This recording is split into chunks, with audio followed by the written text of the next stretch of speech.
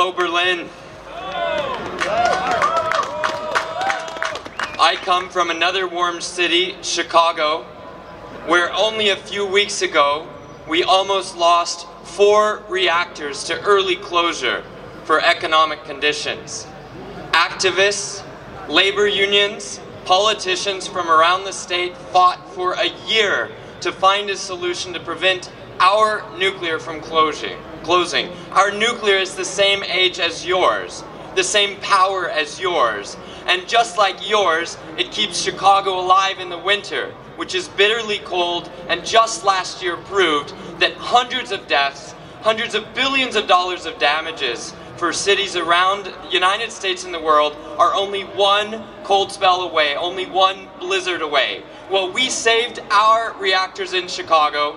I just came from Glasgow, from COP26, where I was lucky enough to run into our governor, J.B. Pritzker, who acted decisively to save every single one of the threatened nuclear plants in Illinois. Can I get a cheer, please, for saving nuclear plants?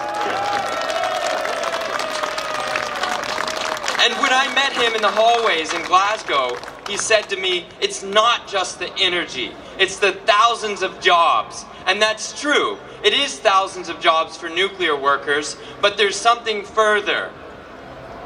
If Germany closes its power plants, it will give up any chance of remaining a responsible member of the international community, and not just on climate, not just on its own workers and jobs, but by Germany intentionally using up carbon emission certificates that poorer nations around the EU rely on to keep warm, that rely on to keep jobs. Germany is saying to Europe, I don't care if you freeze, I don't care if you die, I don't care if you're out of work.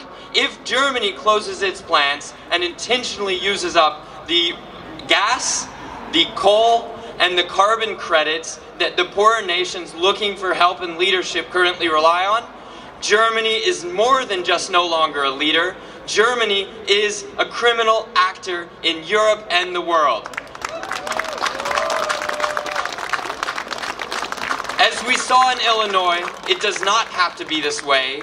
In America, we're fighting to save every single one of the nuclear plants that's threatened. Those plants can operate for decades, and many of them are younger than the ones in Germany. Germany's plants have some of the most extraordinary operational performance of any industrial facilities in the world. Germany is not closing these to be a leader. It is not closing them because it's necessary.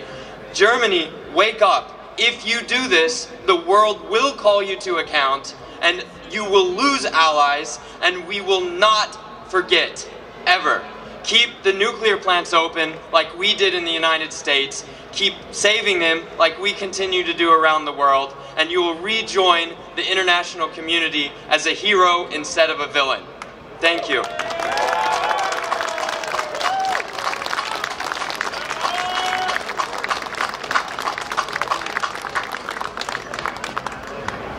Thank you, Mark.